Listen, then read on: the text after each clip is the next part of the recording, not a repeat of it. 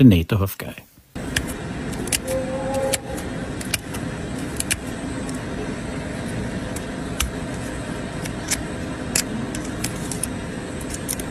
Once one rock makes its way into the white line, it's easy for others to follow, and they continue to work their way underneath that sole until they have underrun it.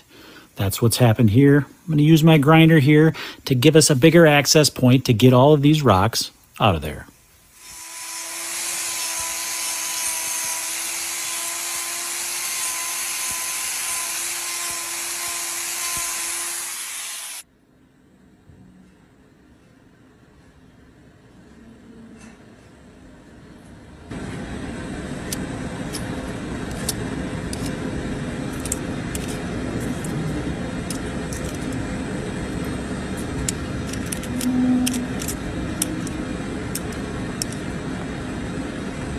Well, there's two, but there's many more to come.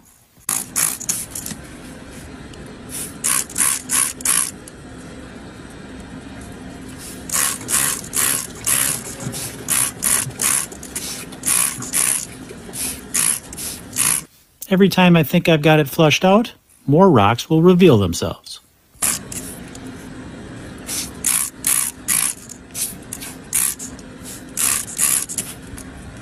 As I continue to trim, I can feel more coming in contact with my knife blade.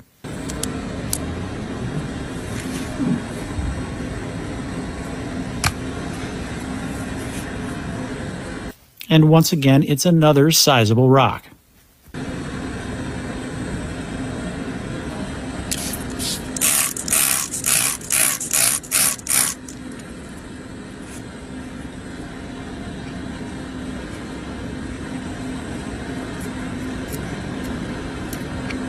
Maybe this rinse will finally do it, but I think we all know that is not the case.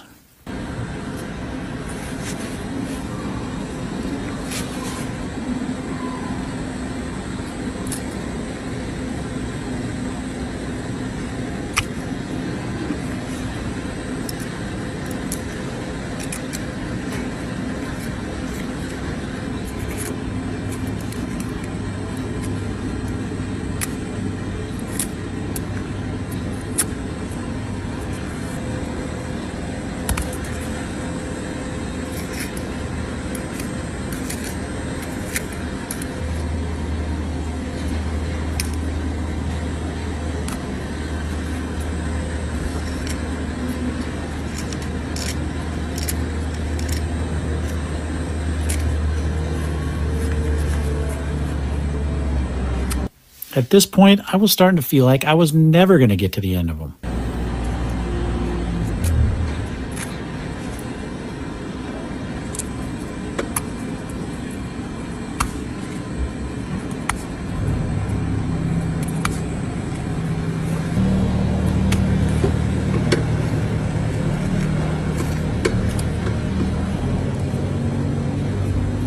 Now, I'll bet you're thinking to yourself, those rocks have got to be doing a number on those hoof knives.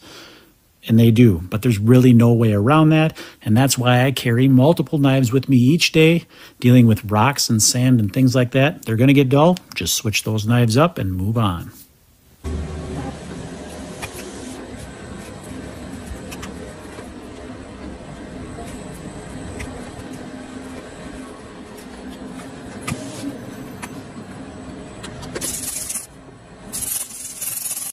Now, even though this hoof was absolutely packed full of rocks, they really weren't the problem here. Likely what had happened is there was a white line issue back some time, and these rocks were able to find that defect and work their way all the way in there.